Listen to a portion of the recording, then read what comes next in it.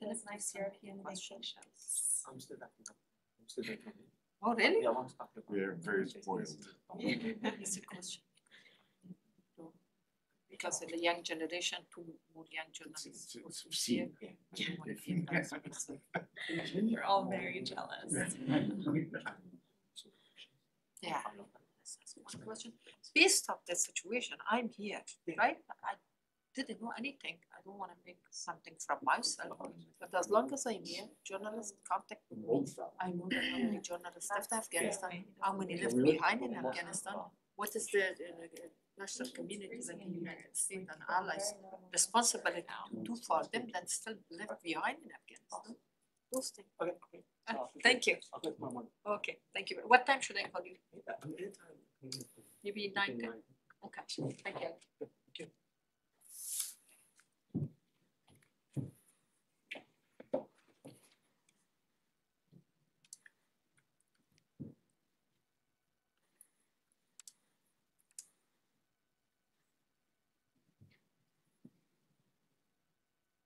No, actually.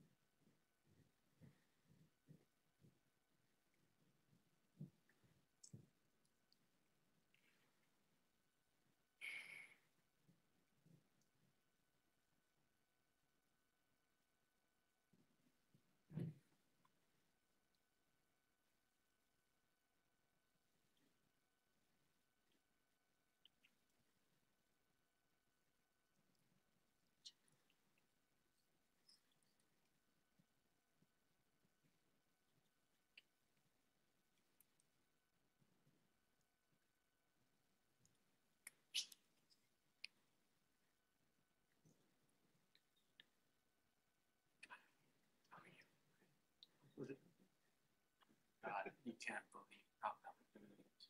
You can't believe it. Sure. You can say anything. Yeah, so I send it to my anyway, obviously do it was yeah. And then when I saw the relations, you know, it's all it's good here. Geoclimate is not my area. I haven't it's super good. answer. Yeah, sure. Because I asked him, just said, let's get back to me and said, yes. So sometimes. Yeah, so if we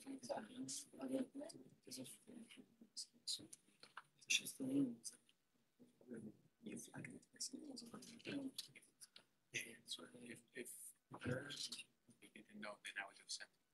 13 minutes.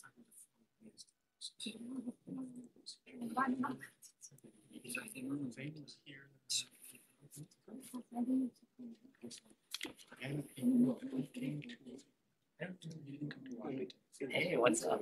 Good, how are you? Hey, good to see you. Yeah, you too. How's work? It's going well, how about you? Nice. I like your dress. Thank you. Points out everything.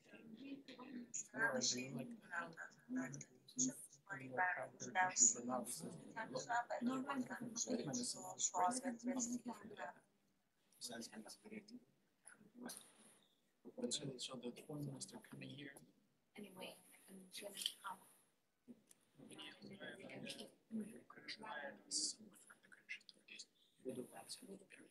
I think I Thing is, almost assured, with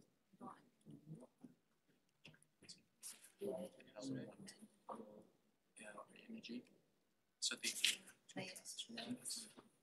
What is good with you? state institutions. The other track is, just build a rocket. It costs $15. So.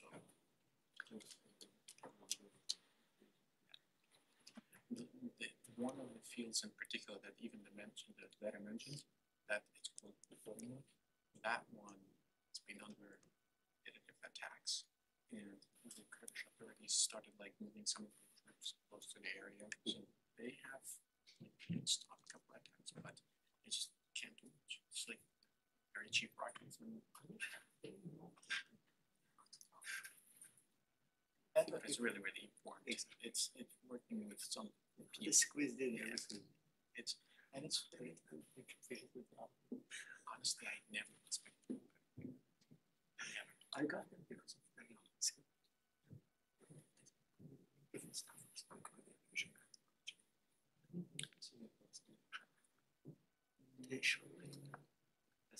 I mean, yeah, Iran angle. Yeah. My source is mostly Well, anything like that. of course. I just I'm getting that. I can't thank you. And that's so actually it reminded me of something today that I remember you talked about on WhatsApp. Almost everywhere else in the world, journals and regions they keep each other. I mean, to expand.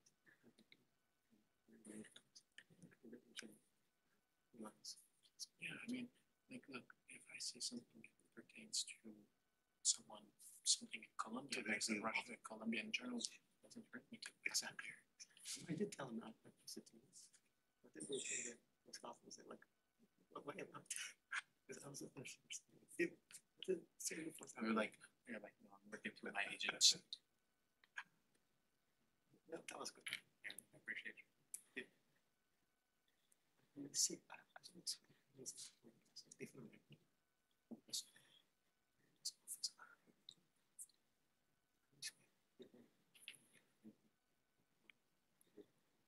mean, they have to respond, but they do have to respond in a way that, yesterday even was like, we're involved at senior level. No, you're not. The Iraq desk or Iran desk, they're just, most of the stuff they do is through their embassy, really. It's just, actually, that letter is lobbying from the Kurdish groups. I have seen some folks roaming around.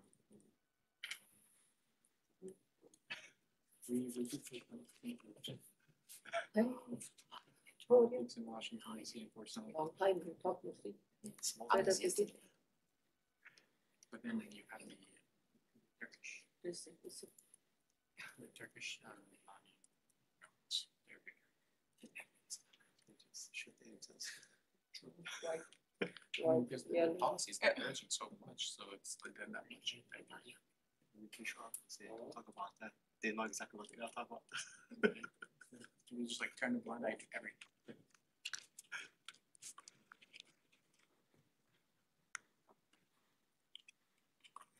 Sounds like even if keep space. Yeah, that's the thing.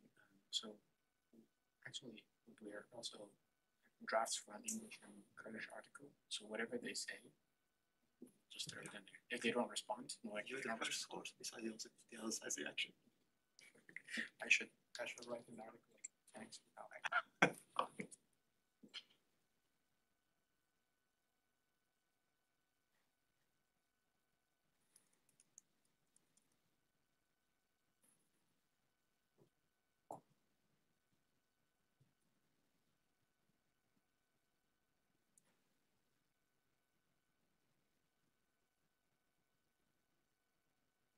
Alex, you send me the invitation for Turkey. This is for By Greece. 6, yeah. About the Turkey, check it That out. one will be actually next week. So we're still waiting for final You confirmation. didn't get it? Okay, But your name is in the list. sure. 26. This is, thank you. سلام چطوری خوبی؟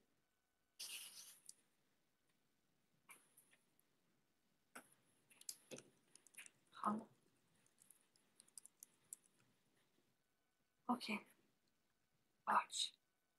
باشه پس دیگه من تو این درام هم آورده بودم دیگه اونو پس میخوای حذف کن آره ببین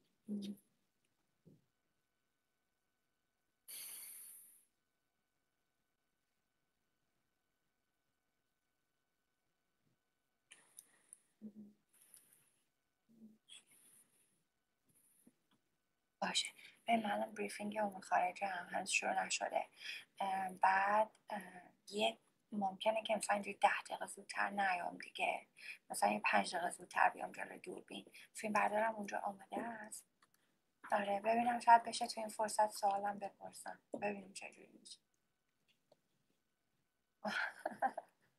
اون که کلا همیشه بهش بستگی داره قربونت برم خلاص کن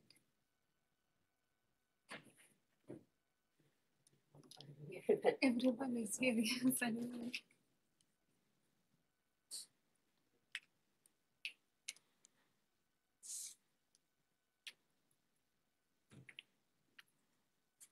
Are you going? Are you going to the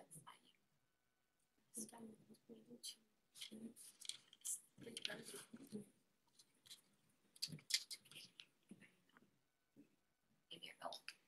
It's just leave people. They have to be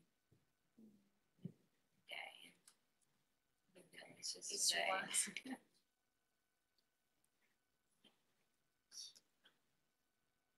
How you think? It's on. So I'm going to go before. So late. This isn't even bad yet. I just kept coming because it's not looking president. So you didn't have No, Give you a heads up or anything? Yeah, it's not something that you get into. You think this is something we should buy. You know, regarding report, yeah. Maybe not.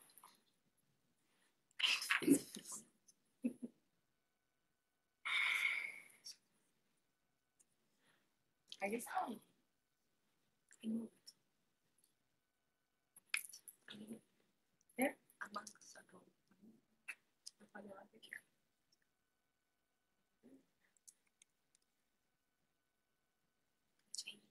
Are you busy or شوخی نکن.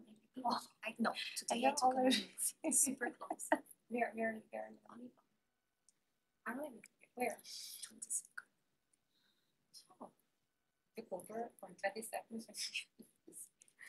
I was like, I was late. I was like 53.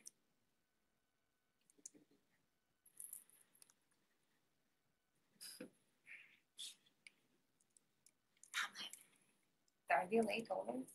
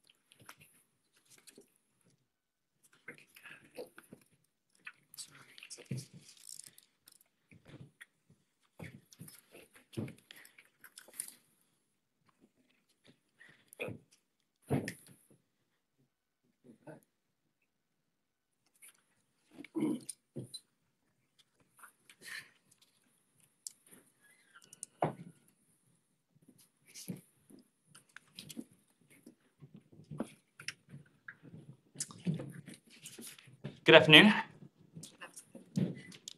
I've actually come empty-handed today, so I am at your disposal. I say that with only mild trepidation. So, Matt, I turn it over to you. Right, thank you. Let's start with Iran. So presumably you had a chance to take a look at the their response to the EU text. What do you make of it? Well, some of you have heard this from us already today, but we have in fact received Iran's comments on the EU's proposed final text. We have received them through the EU. We're in the process of studying them. We are at the same time engaged in consultations with the EU and our European allies on the way ahead. All throughout this process, from its earliest days, we've taken a deliberate, we've taken a principled approach to the negotiations with the remaining JCPOA participants. And more recently, since this deal has essentially been on the table since March, we've known what a final deal on mutual return to compliance with the JCPOA would look like. And I made this point yesterday, but it bears repeating. We agree with the High Representative. We agree with Mr. Borrell's fundamental point. What could be negotiated over the course of these past 16, 17 months has been negotiated. So we'll continue to study what has been submitted. We'll continue to consult closely with the EU, with our European allies, other partners, and when we have more to say, we'll share that.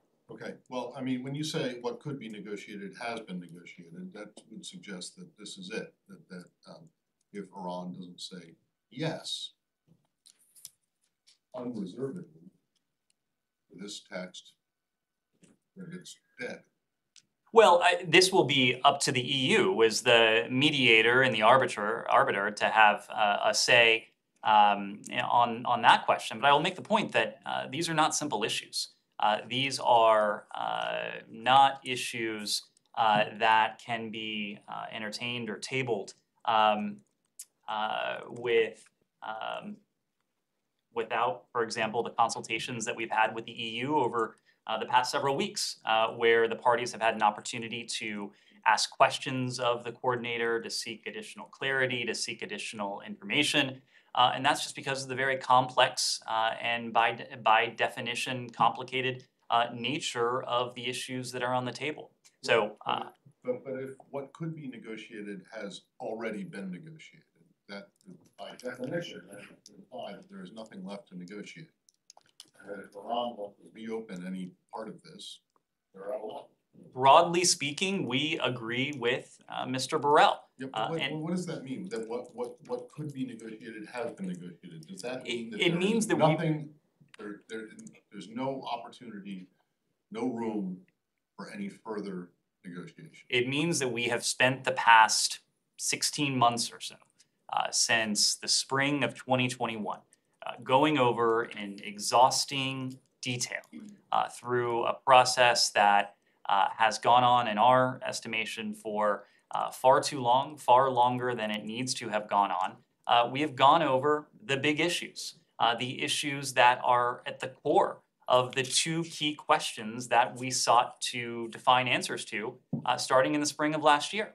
On the one hand, the steps that Iran would need to take to resume its compliance with the JCPOA. That is to say, the steps that Iran would need to take to once again reimpose the verifiable, the permanent limits on its nuclear program.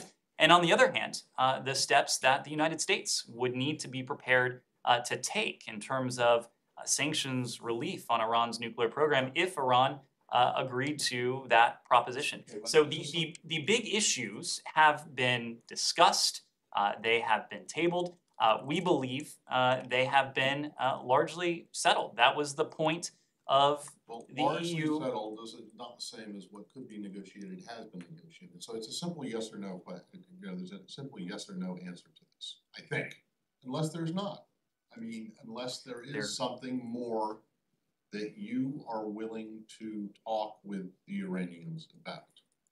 Has everything, is this the final offer? Is there nothing that can be changed about it? Is there anything left that you're willing to negotiate?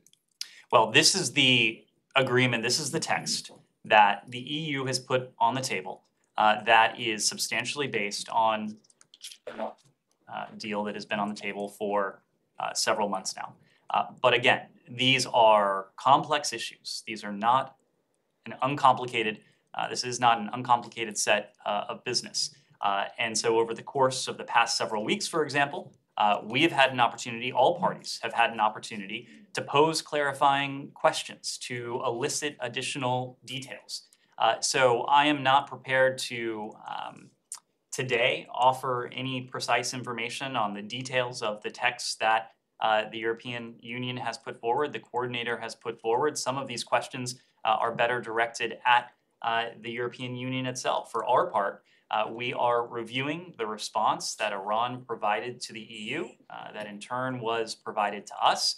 Just as we've said, we've been conveying our feedback privately to the EU. We'll continue to do that, but we're not going to detail that feedback. Last one. Is there anything that Iran is looking for now that you think falls outside the scope of the JCPOA?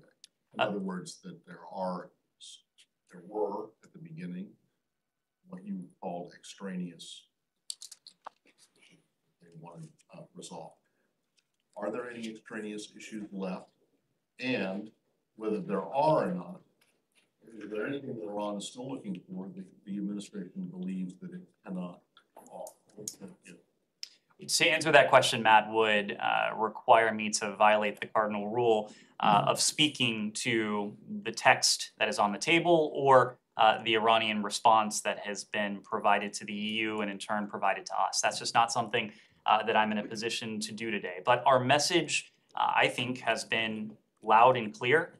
It has been heard by the Iranians that this negotiation is about one thing and about one thing only. It's about the four corners of the JCPOA, which is focused exclusively on Iran's nuclear program, what Iran is permitted to do, and in turn what it is required to do to demonstrate to the international community, including to international weapons inspectors, that it has permanent, verifiable limits in place on the extent of its nuclear program. Yes?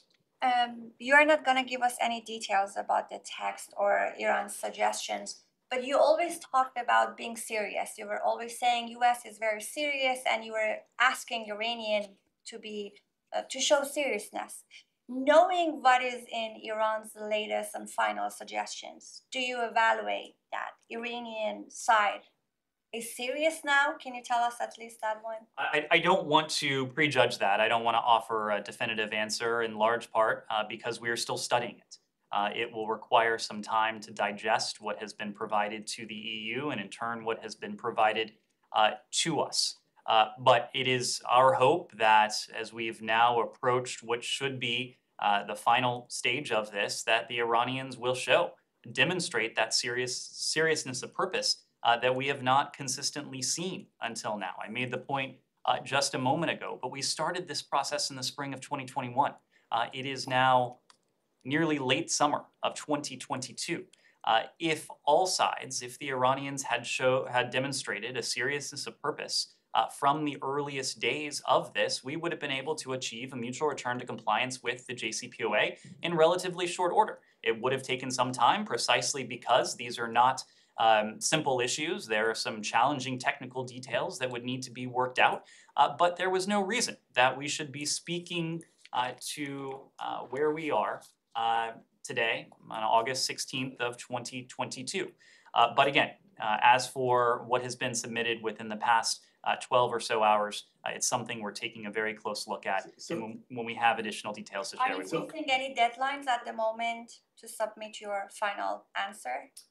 The European Union, the coordinator, has been very clear about their expectations. We're not going to speak to those expectations, but we have been conveying our feedback regularly and consistently and privately to the EU. Yeah, I Yes. just want to follow on something that you said. So you were actually prepared to go back to the deal back when you started it. This whole starting this, or it's really the responsibility of the Iranians. They're responsible for not arriving at this deal as early as 16 months ago. We would not have embarked down this very long, this very windy, this very uncertain road were we not prepared from the earliest days to resume compliance with the JCPOA. It wasn't even after January 20th where we made that clear on the campaign trail. Then candidate Biden made clear that he would seek the proposition of a mutual return to compliance with the JCPOA. We made that clear during the transition between administrations, and we made that clear very early on after the inauguration. Then you repeatedly said that the Iranians kept adding extraneous demands or whatever they are. But this seems, at least by all reports, by all accounts, that Iran has dropped, let's say, the demand for the lifting of the Revolutionary Guard off the terror list. They demand guarantee beyond this administration and so on, for future administrations and so on. So what is there left? I mean, are you more optimistic today after looking at what the Iranians have offered their deal in the offing in the next few days? We don't, and we've said this before, we don't approach this through the lens or with a pessimistic view or with an optimistic view, in part because the stakes of this. We have to be clear-eyed precisely because of the stakes of this. This is a central challenge. There would be no greater challenge to our foreign policy, to our national security, to the collective security of the international community should Iran acquire a nuclear weapon. And so that is why we have maintained this clear-eyed, steady, principled, pragmatic focus at every turn of this diplomacy. When it comes to the FTO, the president similarly has been clear on that. The FTO designations and other sanctions on the IRGC are beyond the scope of the JCPOA. We've made that point repeatedly. That is certainly an extraneous issue, but again, not going to detail what precisely we've seen in our study so far of the Iranian response. My last question on, are you expected to face opposition here at home? With, let's say, the Senate Foreign Relations Committee, with Senator Menendez, Senator Cardin, and others. What if you arrive at a deal with the Iranians? Do you expect opposition here? Well, right now it's a hypothetical, so I wouldn't want to entertain a hypothetical. I also wouldn't want to speak for lawmakers who, of course, are going to voice their opinions once they see what, if anything, results from this process. So not going to prejudge that. What I will say is that throughout this, we have engaged regularly on an iterative basis with members of Congress, with their staffs, to make sure that they were apprised of the status of our efforts in Vienna, the status of our efforts in Doha, the status of our efforts with our allies and partners in Europe, the status of our efforts with our partners in the Gulf. So we have kept them regularly, and of course our partners in Israel. So we have kept them regularly updated on the progress. We'll continue to do that regardless of the next turn of this process. The fact of the matter is, though, that the JCPOA, to our minds, and this is a point that we have reiterated in our briefings with members of Congress, remains the most effective means by which to contain on a permanent and verifiable basis Iran's nuclear program. This is no longer a thought experiment.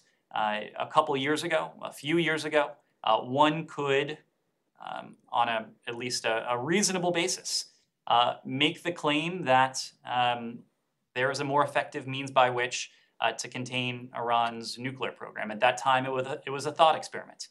If you distance yourself from the JCPOA through other diplomatic and various coercive means, you might be able to contain Iran's nuclear program. There at least was a theory. For a while, it was the predominant theory within the last administration.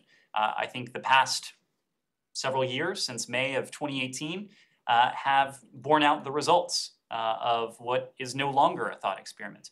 We've seen a world in which there is a JCPOA. We are living in a world in which there is not a JCPOA.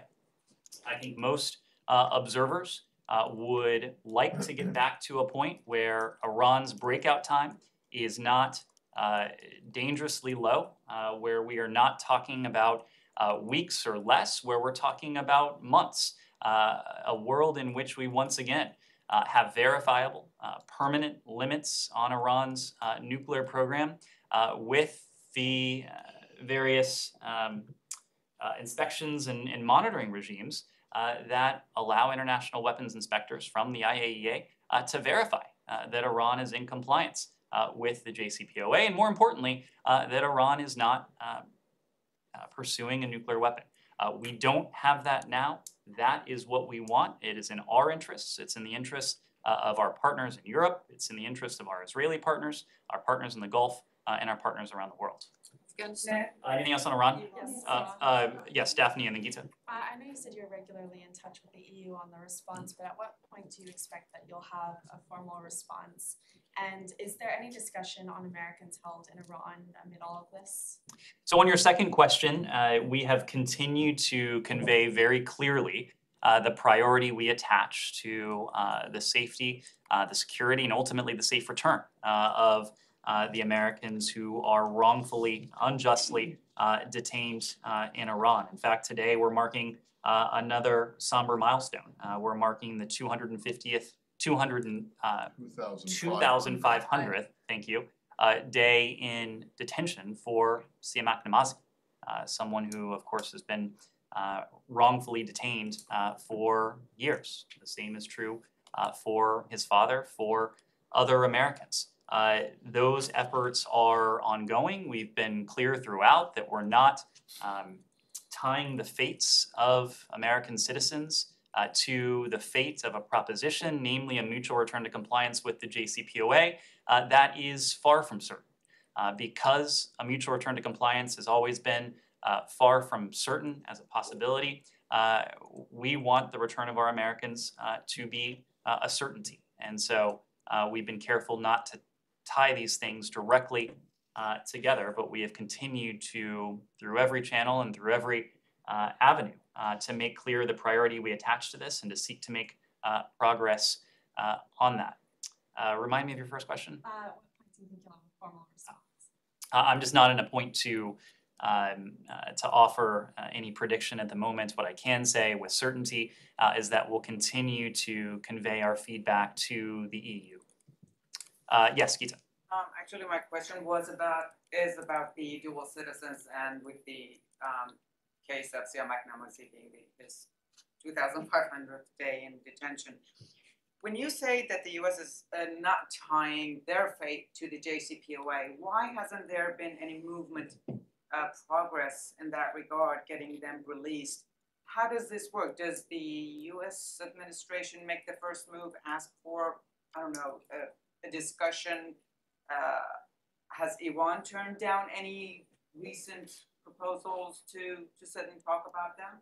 Well, in the first instance, that's a question that's much better directed towards Tehran. After all, it's Tehran. It's the Iranian regime that has wrongfully held these Americans, these dual nationals, these other third country nationals for in some cases, years on an unjustifiable basis.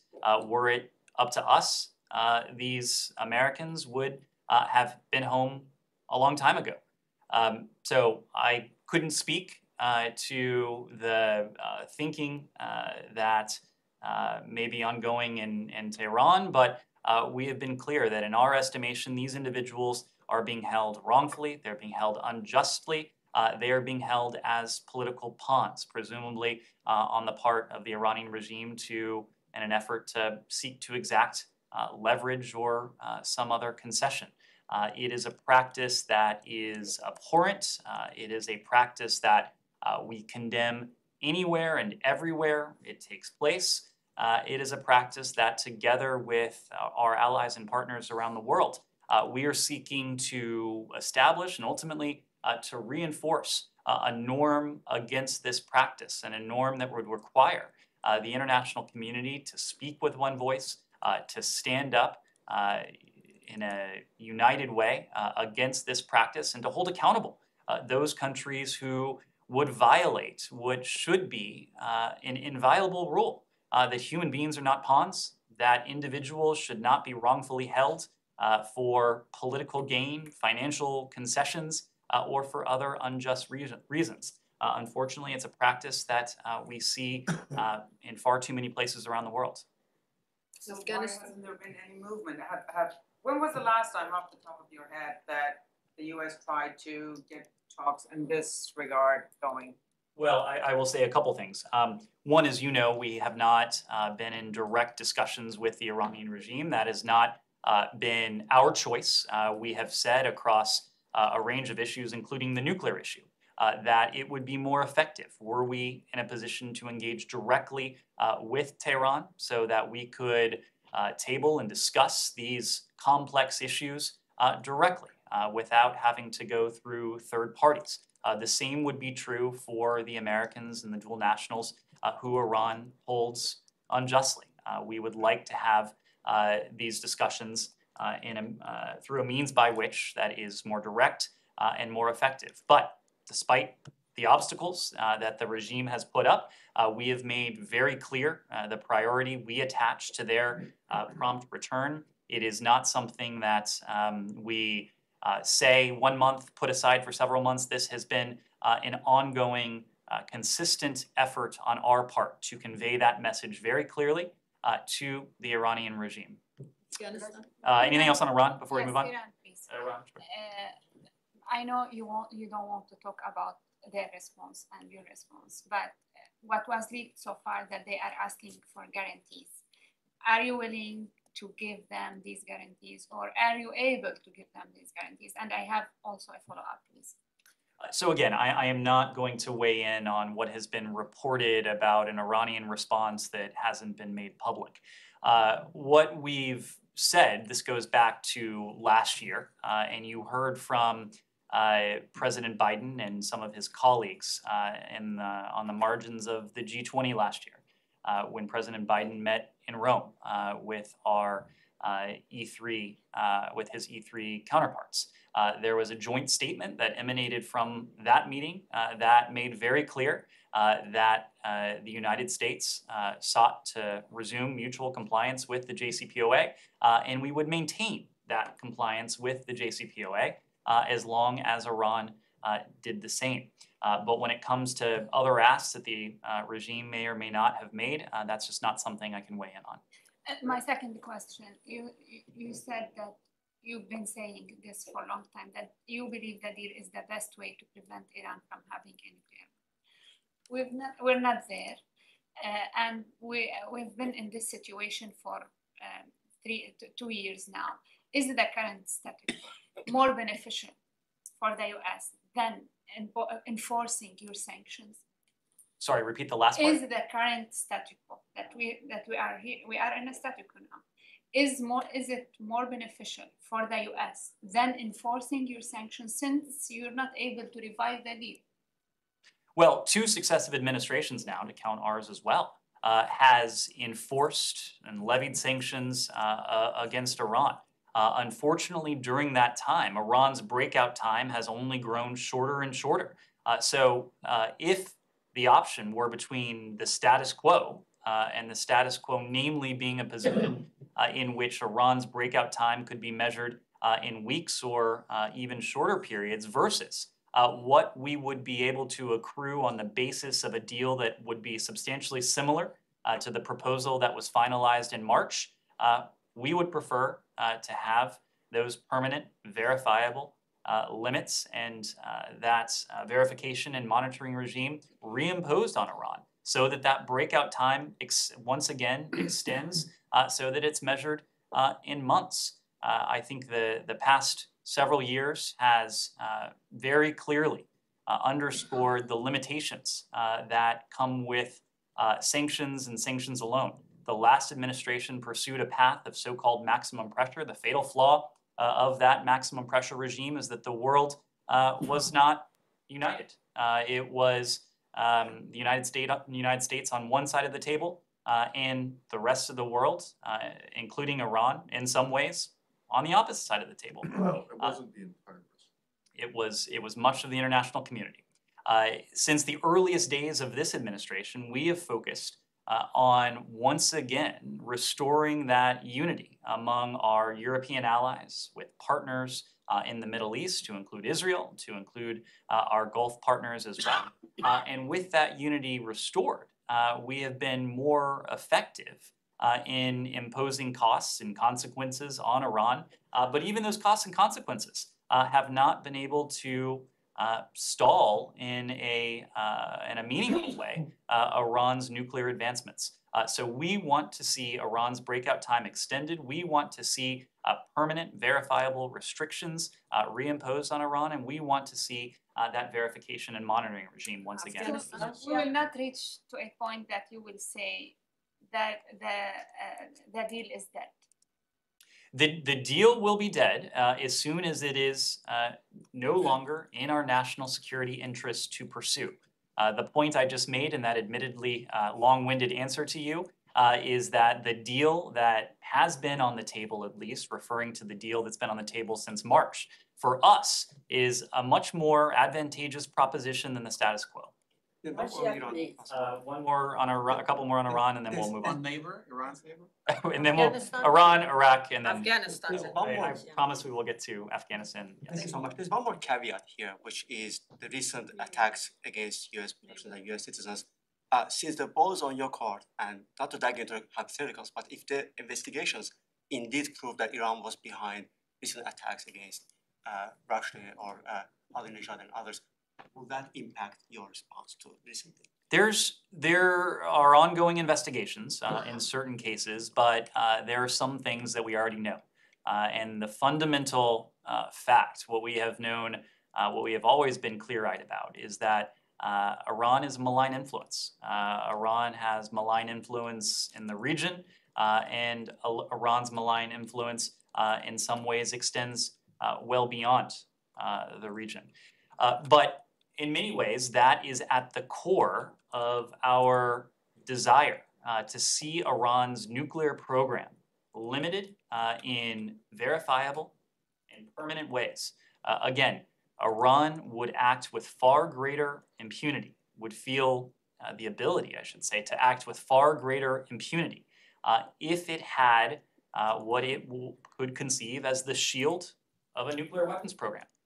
We are committed. President Biden has made a solemn commitment that Iran will never obtain a nuclear weapon. That in its own right is something that redounds to our national security, but it also would deprive Iran of the sense of impunity, greater sense of impunity it would otherwise feel. Every challenge we face with Iran, whether it is its support for proxies, its support for terrorist groups, its ballistic missiles program, its malign cyber activities. Every single one of those would be more difficult to confront were Iran to have a nuclear weapons program.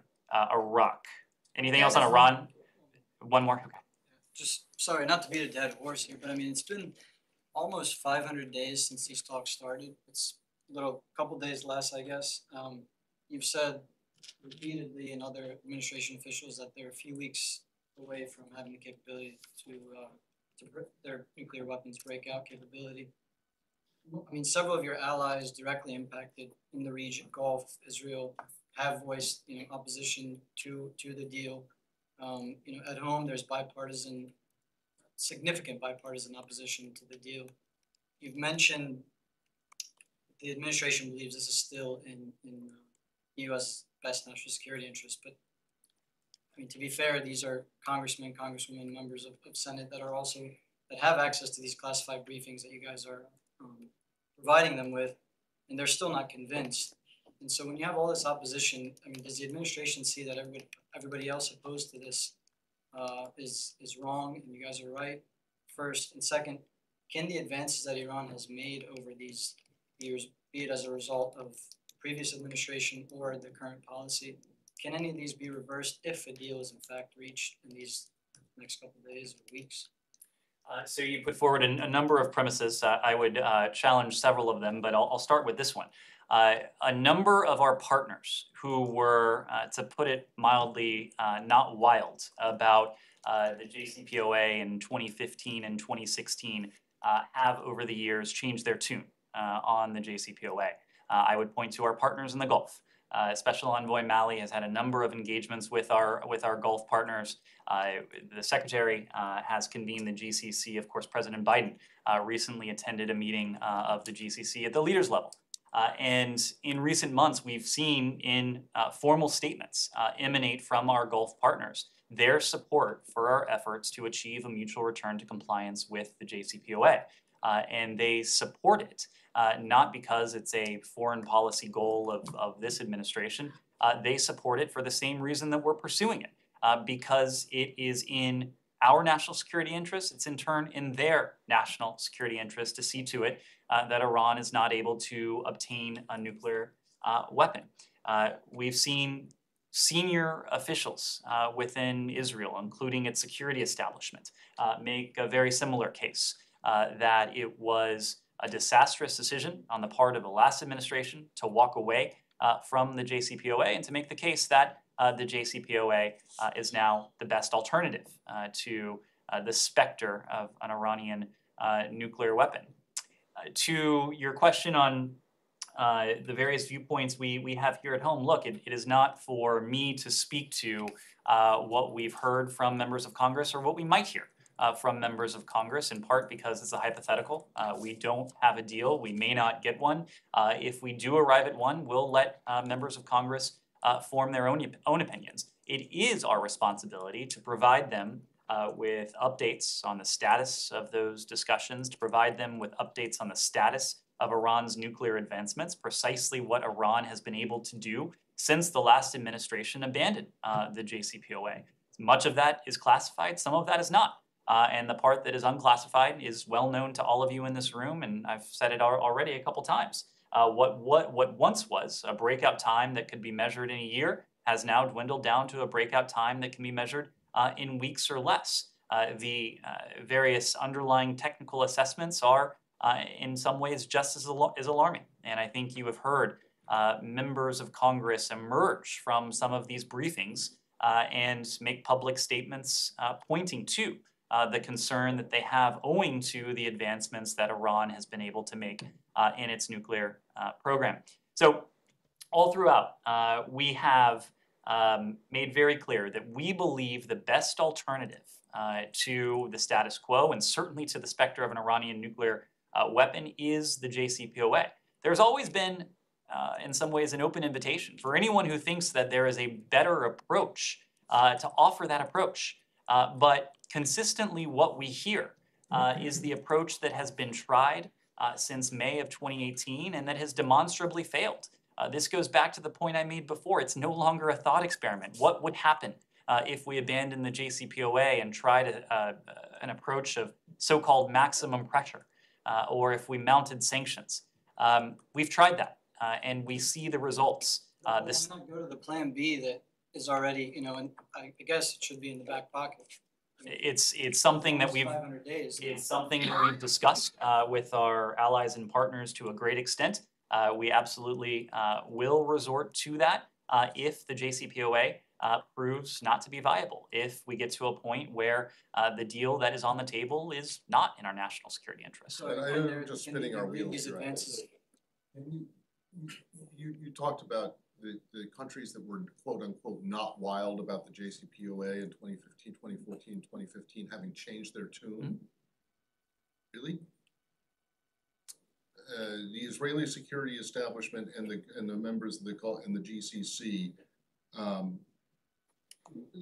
Sorry, where have they come out and supported? I can point you to a public statement that emanated from Rob Malley's engagement with the GCC, I believe it was last year. Can you point me to a statement from former Prime Minister Bennett or current I Prime said- Minister Lapid in support of this? Can you point me to a Matt, but that's statement not what from I the said. GCC, That's not what I said. from any member of the GCC that is more than the tepid acceptance of the JCPOA in 2015 than they offered when they were really opposed, and they just kind of went along with it as a favor to President Obama.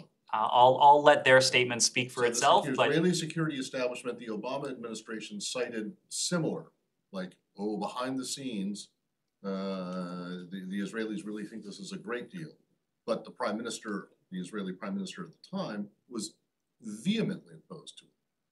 I'm not sure that you can say that the elected leadership of Israel. I didn't say that though. I didn't say that. Well, you said the countries that were not wild about it. No, I said have changed their tune. I was. And in fact, they haven't changed their tune. The Israeli government is still opposed to it.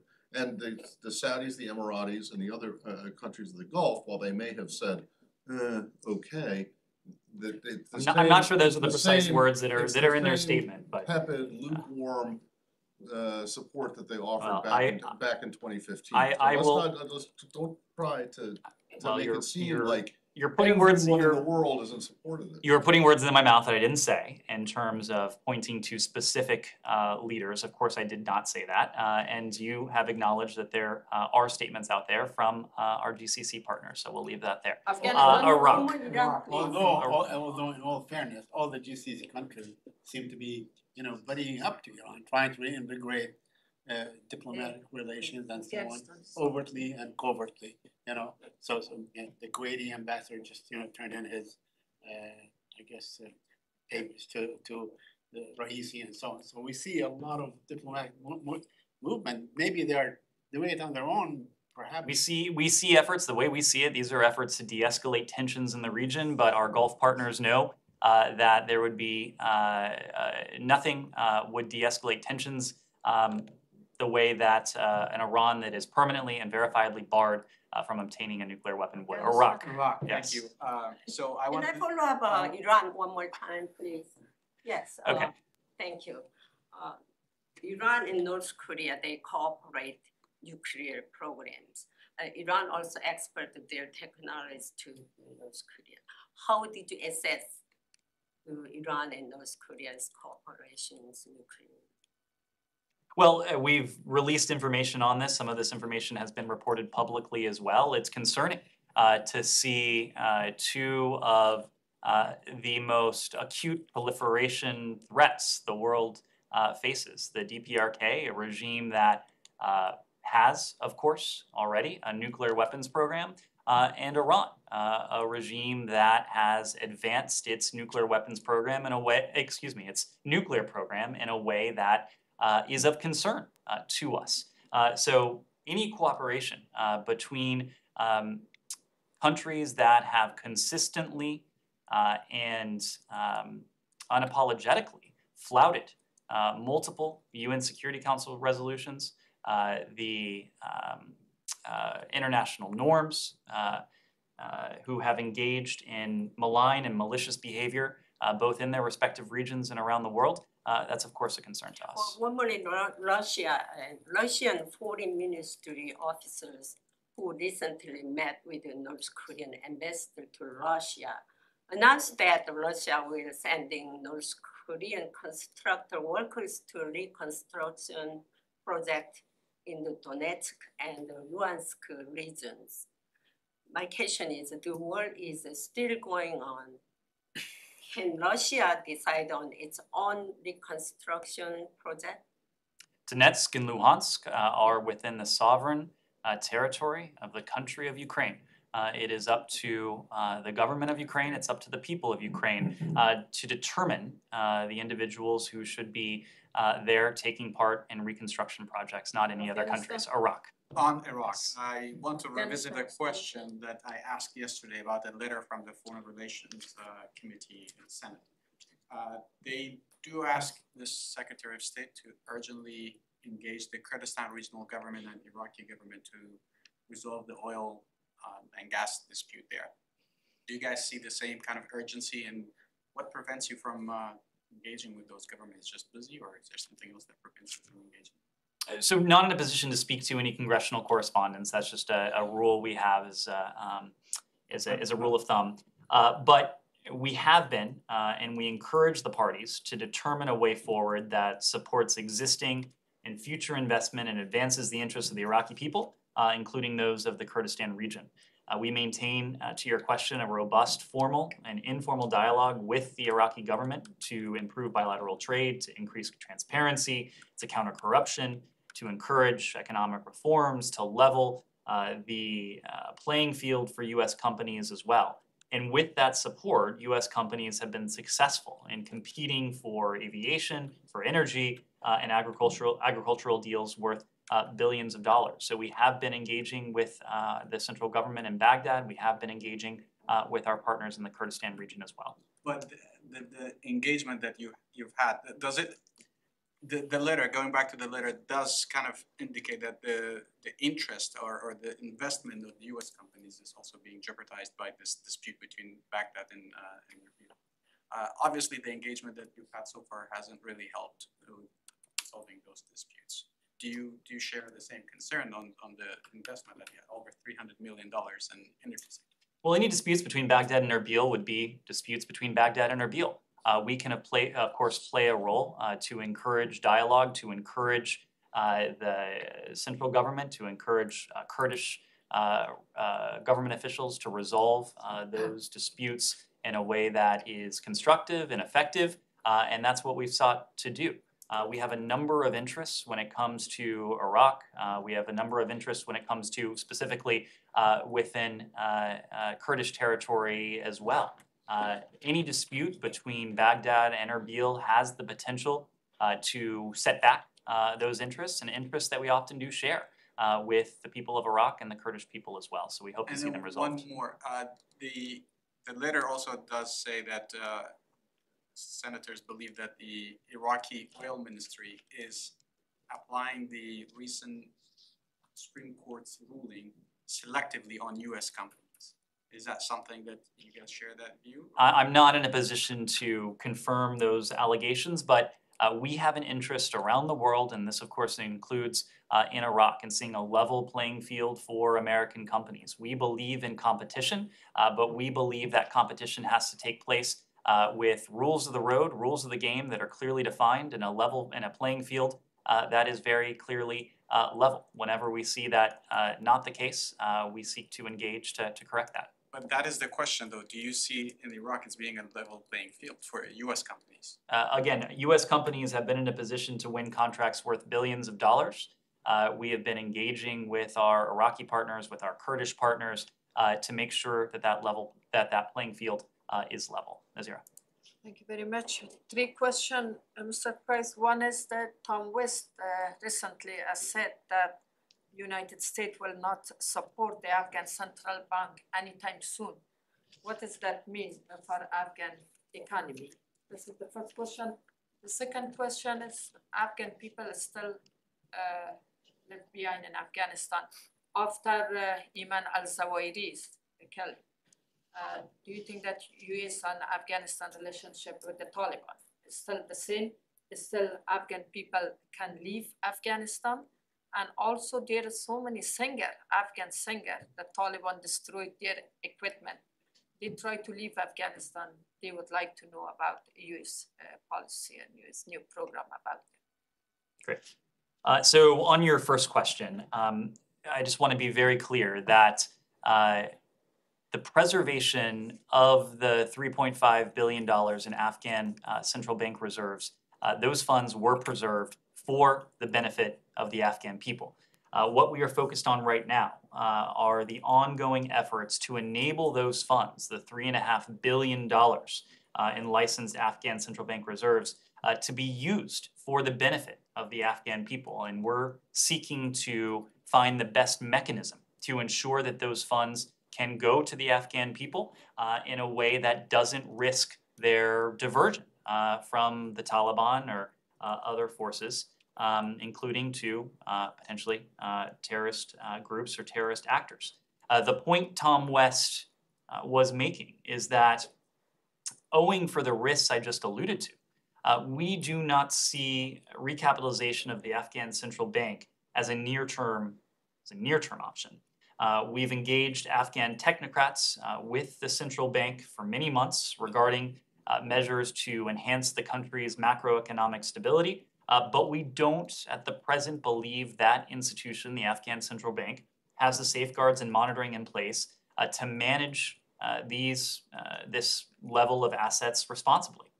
And needless to say, to your second question, the Taliban sheltering of now deceased Al-Qaeda leader Ayman al-Zawahiri reinforces the deep concerns we have regarding the potential risk of diversion of funds to terrorist groups. So these discussions are ongoing. We want to see these funds into the pockets of the Afghan people as quickly and effectively as we can manage. And we're continuing to work with international partners to devise a way to do that.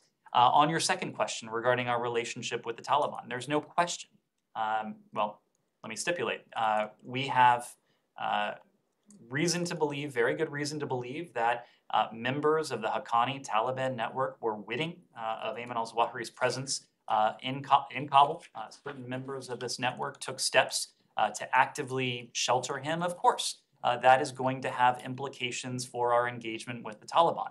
I just alluded to one of them. We're not dismissing that, far from it, as we think about potential options for the $3.5 billion in licensed Afghan reserves. But we're thinking through any potential broader implications for our engagement with the Taliban. And we're doing that for a very simple reason.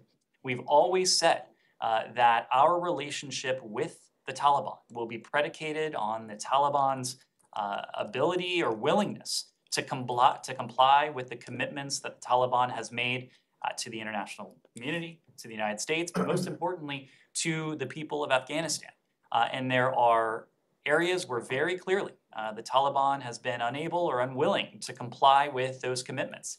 Counterterrorism has been one of them. And the fact that the Taliban, members of the Haqqani Taliban network, were witting of and actively sheltering Zawahiri, I think is an egregious violation, not only of those commitments that the Taliban has made, but the underlying US-Taliban agreement. The fact that the Taliban has failed to stand up for, to protect the rights of all of the people of Afghanistan, especially the women, the girls, the religious minorities, ethnic minorities. That, of course, is a failure on the part of the Taliban as well. The fact that the Taliban has failed to put together a government that represents the Afghan people in all of its diversity, that is a failure. So we are taking a close look at all of these considerations that, of course, will have implications for our engagement with the Taliban. When it comes to Afghanistan's culture and the singers that you referenced, there are a number of, we are doing everything we can to protect and to reinforce the rights of the people of Afghanistan who remain in Afghanistan. And in every engagement we have with the Taliban, human rights is at the very top of that agenda. And that includes, of course, the human rights of women, of girls, of Afghanistan's minorities. Our humanitarian assistance is part and parcel of this. We've continued to lead the world in the level of humanitarian funding that we provided directly to the Afghan people, more than $750 million. Since September of last year, we provided announced $150 million some odd dollars alone just last week in additional assistance for the people of Afghanistan. So we'll continue to stand by them as a humanitarian donor and the world's largest humanitarian donor. There are some individuals, however, who may seek to depart Afghanistan. That, by the way, is another one of the commitments that the Taliban has made, the commitment to safe passage, to allow those who wish to depart the country the ability to transit freely, to depart freely. We have also stressed that with the Taliban. There are a number of avenues that individuals like the ones you mentioned, singers, other cultural icons, could seek to pursue to leave the country. There, of course, is the P1, so-called P1 category within the U.S. refugee admissions program that individuals such as those could pursue. But our goal is to protect and to promote the rights of all Afghans who remain in Afghanistan and to continue in our efforts to facilitate the departure of those who wish to leave. Now, Thank you very much. 3.5 billion, Thank you. your answers to this and other people's answers to this seem to suggest that there was a point in the past year after the withdrawal that recapitalization of the bank with this money was a serious consideration. Is that in fact correct? Matt, I think that owes to the fact that when we're talking about Afghan central bank funds, on paper at least, the most effective means by which to reinfuse these funds back into the Afghan economy would be to recapitalize the Afghan central bank, So if that's where when did that stop becoming a realistic thing? When you got the intel about those? We've had these discussions with Afghan technocrats over a matter of months. Not going to detail exactly. Okay, well, so you're saying that in fact there was serious No, I'm not. consideration being given to giving the I'm not saying Afghan that. Central Bank I'm saying that $3.5 billion? we've looked at all. When was it that it was a possibility that you would actually send this money to the Afghan Central Bank? Matt, what I've said is that we've looked at all plausible options. There are some options on paper that may seem far more attractive than they would in practice. When was it an option? If you're saying it's not an option now, I'd just like to know when, because I'm not sure that it ever was a realistic option. Again, I don't think it was ever really seriously considered. I'm not going to detail the private conversations we've had with Afghan technocrats. Secondly, I apologize, I should have mentioned this press office earlier, but do you have any kind of update on the status of the Afghan refugees who are in Kosovo now, who were sent there to get vetted? I mean, originally it was supposed, the Kosovars said, you can have a year. These people, it's been extended, I believe, but what's going on with them? And if you don't have the answer, if someone can get me. We'll see if there's any more information to provide, but the last I checked, there's a small number that is still there who are undergoing additional vetting. We've been able to clear a number of them already, but again, each vetting process is done on a case-by-case basis. And that's ongoing for those who remain there. Can we do Turkey, please? Afghanistan, yes. Quickly on the Afghans still looking to apply for SIVs, is there any consideration to open up new so-called lily pad sites beyond the ones that, for example, at UAE, you've got several thousand of Afghans who are still waiting for to be processed with the SIV application?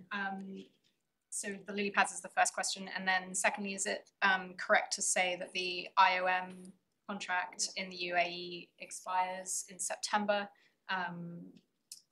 Therefore, it will go back to normal US consulate processing of visas, and that UAE site for processing visas for Afghans will no longer be there from September?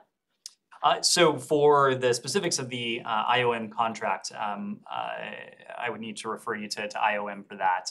If we have anything to share, we can. But to your broader question, we have taken a number of steps, as I detailed in some detail yesterday, to expedite the SIV processing. These are steps that started almost as soon as this administration set foot in office. And you look at the metrics that we've been able to achieve, you see that progress reflected. And I'll give you just one. Between January 1st of 2021 and June 30th of 2022, the average processing time for the Chief of Mission review has decreased from 883 days to 82 days. That is more than tenfold. My question was just if there would be, if if there would be consideration in the future for more lily pad sites to be opened up to help process the Afghans who are still in Afghanistan So to leave the country. my understanding at the moment is that lily pad sites are not a limiting factor in terms of the number of Afghan SIVs that we are in a position to process. As we have announced on several occasions now, we're always looking at the totality of that process, a process that was defined by Congress involving multiple departments and agencies to see if there are ways that we can streamline that either within the Department of State or by working with our interagency partners.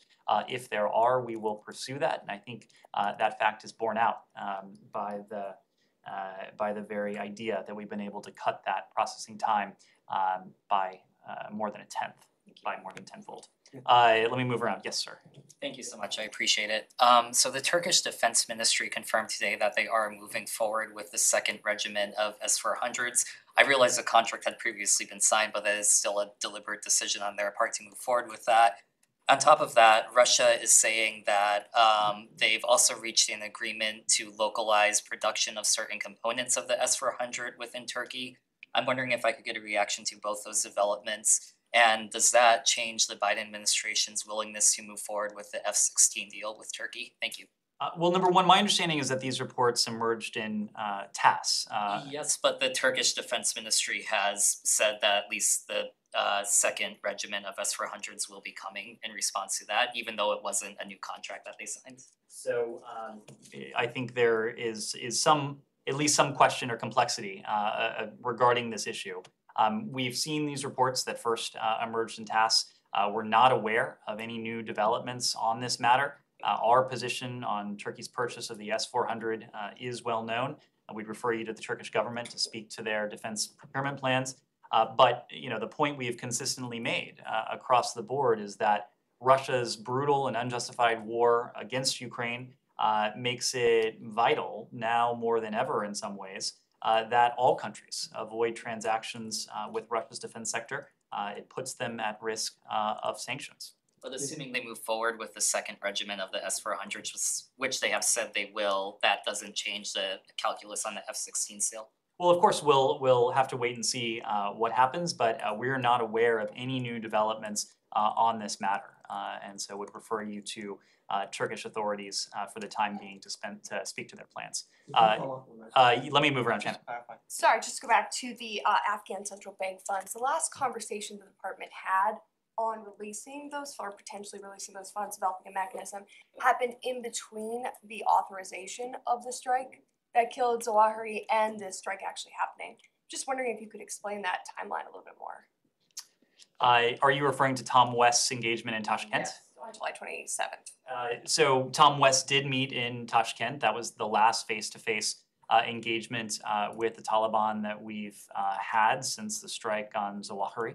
Of course, at the time, the strike on Zawahiri had not taken place. You can understand, I think, the secrecy with which those impending plans were held within the US government. It's not something that we discussed with the Taliban, of course, beforehand. But in the aftermath of that strike, and as the presence of Zawahiri became known within Kabul, the fact that senior members of the Kani Taliban network were witting of it and actively sheltered him, that of course has featured into our thinking. We're still considering the implications of that, and it reinforces the idea that the Taliban heretofore has not been willing or able to comply with the commitments it's made to its own people. Yes. Yeah, on China, after Speaker Pelosi's visit, China fired 5 missiles into Japan's exclusive economic zone and claimed that there was no Japanese EEZ that was recognized by China because Japan had failed to negotiate with boundaries. Does the U.S. have a reaction to China's statement about that? And does the U.S. believe that China's actions were a violation of the UN Convention on the Law of the Sea? I will defer to our Japanese allies. I know they have made clear that several of those ballistic missiles fell in close proximity to their territory. The point that we have made is that our commitment to the defense of our allies in the Indo-Pacific and around the world is ironclad. We have a commitment, and we will be unwavering in standing with our Japanese allies in the face of intimidation or potential threats. Can I cross out China issues? China recently announced that sanctions on 7 U.S. delegates after Speaker Pelosi's visit to Taiwan. Can you verify their names? Who is the 7 delegate? That's a question for Beijing. It's not a question for us. Any reaction to the peaceful visit of a member of Congress, in this case, the Speaker of the House, any reaction along those lines is an overreaction.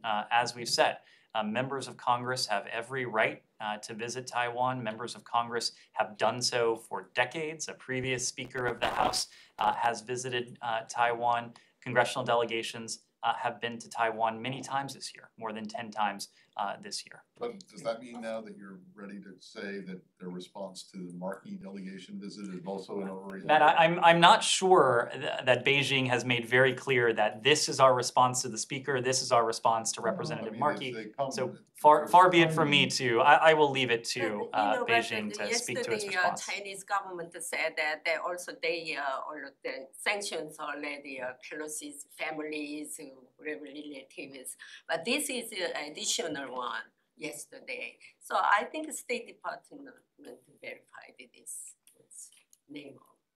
Cannot verify We are not in a position to verify sanctions that other countries have imposed on Americans. It would be the responsibility of those countries to detail any targets who may be sanctioned under their own authorities.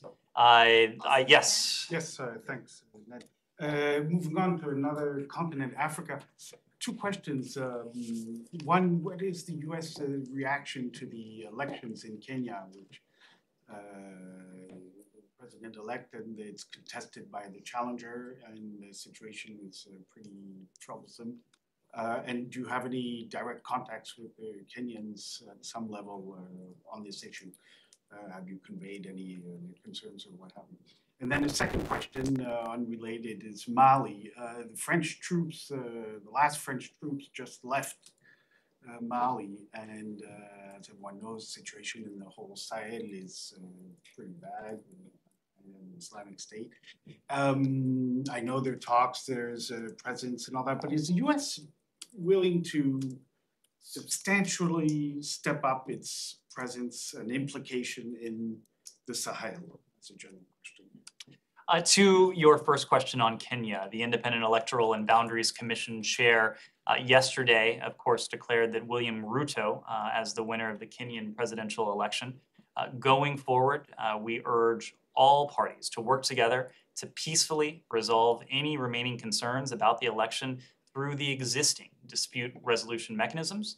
And we ask all political party leaders to continue to urge their supporters to remain peaceful and to refrain from violence during the electoral process. Our embassy in Nairobi has been in regular contact with their counterparts in the Kenyan government, primarily to underscore that core message of calm and patience. Secretary Blinken spoke to President Kenyatta on Sunday. He spoke to him for 2 primary reasons. One was to provide him a debrief of the Secretary's travel in South Africa and the DRC and Rwanda as well, but also to underscore the importance of calm and patience as the electoral process continues within Kenya.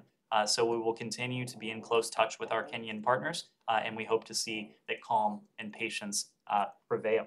When it comes to Mali and the Sahel more broadly, our approach to the region is one that recognizes that there are a number of shared threats that emanate from the Sahel, including the threat of violent extremism, the threat of terrorism from groups that have been able to take advantage of the vacuum that has emerged within Mali and within the region more broadly in recent years. We deeply appreciate the cooperation and the coordination we've been able to achieve with our French partners. We've made very clear that we value the role that they have played in the region, that cooperation, that coordination role will continue, and we see the value of working by, with, and through partners. That includes partners on the ground where applicable, but also our partners and allies more broadly. And of course, over the years, we've worked very closely with France on matters pertaining to the Sahel, and I expect that will continue. I'll take a couple final questions. Abby? Can you share the latest on U.S. communication with the Japanese government on incarcerated American Lieutenant Rangel Khannis? Is U.S. Ambassador Rahm Emanuel engaged in those efforts? And do you believe he's received a fair trial? Well, this was a tragic event that resulted in the loss of 2 precious lives. It's caused us tremendous heartache for all involved. We're continuing to monitor the situation with the Department of Defense and our embassy in Tokyo to explore all options for finding a successful resolution that is consistent with U.S. law, with Japanese law, as well as with existing treaties. To your question, Ambassador Emanuel has spoken with the Elkonis family. He's spoken with members of Congress, with his U.S. military counterparts, and with Japanese government officials. Department of State officials here in Washington have also been in touch with their Japanese counterparts at the Japanese embassy here, and the embassy in Tokyo is coordinating with the Department of Defense to provide all appropriate assistance. Anyone? Said. Sure, I want to ask you about the Palestinian issue. I mean, there's so much that's happened, but that would restrict my question to the issue of human rights. You know, last year, the Human Rights Council of the United Nations established an ongoing international commission of inquiry to look into Israeli abuses, past abuses. I mean, one does not know where to begin. They issued a letter where they blasted you and the Israelis for constantly being in the way of having any real substantive investigation of Israel's human rights abuses in Palestinians. And my question to you, when will the United States put its weight behind a real investigation of human rights abuses by Israel against the Palestinians? Said, you know that we stand up for human rights around the world. But in this case, we do oppose the open-ended, biased commission of inquiry that targets Israel and only Israel. We made that clear upon the release of the Commission of Inquiry's report earlier this year. We made that clear upon the creation of the commission last year as well. We approach this situation in Israel and Gaza with a clear focus, one of de-escalation and one of providing humanitarian relief, especially to those who so desperately need it, especially in Gaza. In all of our efforts, we're committed to working with other members of the international community over the longer term to create the conditions for a lasting and sustainable peace.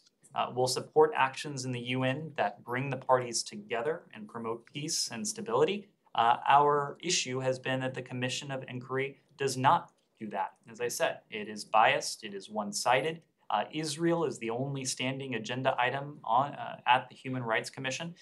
It's why we have opposed this Commission of Inquiry and the Human Rights Committee's undue focus on Israel. So if they had countries like Rwanda and maybe some other places, or Brunei or whatever, you would be fine with that? We would want to see that any effort is done in a way that is unbiased, that is untarnished by politics, and that is really at the heart of the mandate of the Human Rights Committee.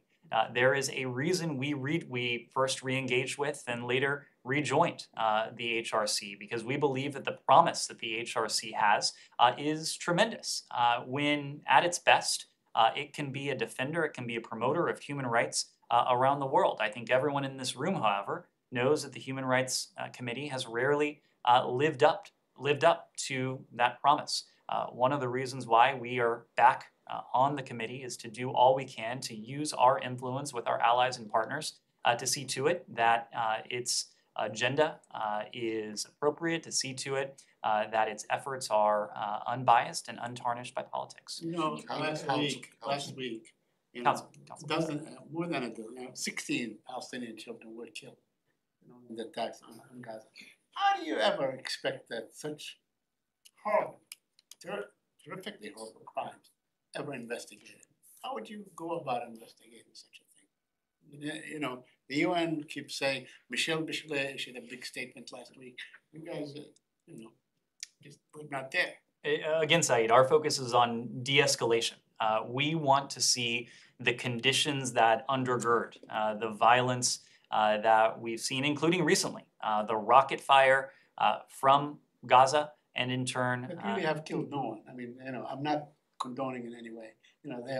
They targeted probably civilian areas, but as a result, none were killed. Not like the Israeli attack that killed dozens of Palestinian civilians. These are indiscriminate rocket fire from Gaza that over the course of recent months, and especially as you recall too well, last May and June, killed civilians, certainly killed civilians, including children inside Israel. Of course, we don't want to see any civilians under threat, whether it's from terrorist attacks or reprisals that are done in the name of self-defense. That's why we focused on de-escalating the situation and finding a longer-term, sustainable path to create a negotiated peace between the parties. I've gone on for far too long, so let me just take one more question. On this, the ship that was carrying grain, the inaugural ship that left Odessa under the UN broker deal, it's been spotted in Syria. Sources have told Reuters, I believe, that they are unloading from the ship. Do you have any comment on that? Well, we're aware of reports that the ship, the Razoni, that its cargo was sold to another buyer, and that the ship is now in the vicinity of the Syrian port of Tartus. We, of course, don't determine who buys the grain shipments or their final destinations. What matters most to us are a couple things. One, that Ukraine is appropriately compensated for the grain, the foodstuff, or the crops that it is, in this case, providing, and that the food gets to where it is needed most. We continue to welcome the departure of vessels from Ukraine's Black Sea ports, allowing Ukraine's farmers to once again supply the world with grain. This is one ship of more than 20 that have left the Black Sea ports. The vast majority of those have cleared the inspection station and are en route to ports around the world. We want to see that continue. One more on Russia. Abby? I know this happened last week, but given you weren't at the podium, do you have any, how concerned is the US about Russia suspending inspections as part of the New START treaty, especially given that they haven't taken place since 2020 due to COVID? So we are committed to implementation of the New START treaty. We have made the point that New START and its place in the global nonproliferation regime is just as important today, and in some ways even more important than it was at its signing. We have to work together to reduce the risk of an arms race or nuclear escalation. We're keeping discussions between the parties concerning treaty implementation confidential. For our part, we had paused inspection activity due to the COVID-19 pandemic in the spring of 2020. Nevertheless, both sides have continued to provide data declarations and notifications in accordance with the treaty. U.S. sanctions and restrictive measures imposed as a result of Russia's war against Ukraine are fully compatible with the New START treaty. They don't prevent Russian inspectors from conducting treaty inspections in the United States, and will continue to engage Russia on the resumption of inspections through diplomatic channels. On that, one last question. You have not asked a question yet, so we'll conclude there. Russia Vladimir Putin said today that United States is trying to prolong the conflict in Ukraine, and he said, quote, the United States operating exactly the same way, full potential for conflict in Asia, Africa, and Latin America. And yesterday, he already mentioned other parts of the world, saying that Russia is ready to sell advanced weapons to allies in Asia, Africa, and Latin America. So do you have a reaction on that affirmation? And regarding Latin America, if this offer of selling advanced weapons could interfere in the bilateral meeting that the United States have with Latin America countries that somehow support Russia? Well, the richness of President Putin's comments did not go unnoticed here, precisely because there's no country that did more in advance of Russia's brutal invasion of Ukraine to try to prevent the war. Those of you who have traveled with us, those of you who've consistently been here will recall that going back to late last year and certainly earlier this year, we went around the world in an effort to forestall potential Russian aggression. We engaged not only our partners and our allies at NATO and Kyiv, but we also engaged the Russians at high levels. Secretary Blinken had a couple face-to-face meetings with Foreign Minister Lavrov. Deputy Secretary Sherman had face-to-face meetings with Deputy Foreign Minister Ryabkov, among others. We engaged at the OSCE, we engaged at the NATO, the then NATO Russia Council as well, in an effort to see to it that a war like this would not happen. Of course, unfortunately, we were not successful in those efforts because President Putin was determined to go forward. And no one is responsible for this invasion. No one is responsible for the war's continuation beyond President Putin and those in the Kremlin who decided to launch and to continue this war. What we have done is provide our Ukrainian partners with the means they need to defend themselves, the means they need to defend their sovereignty, their independence, and their territorial integrity. And they've done that to good effect. When it comes to potential weapons purchases and engagements with Russia's defense sector, we've been clear that in the aftermath, especially of Russia's brutal invasion of Ukraine, its premeditated, unjustified invasion of Ukraine, we encourage countries around the world not to engage with Russia's defense sector because of not only the principle of the matter, but also because of the sanctions that the United States has in place, as do dozens of other countries around the world. Thank you all very much.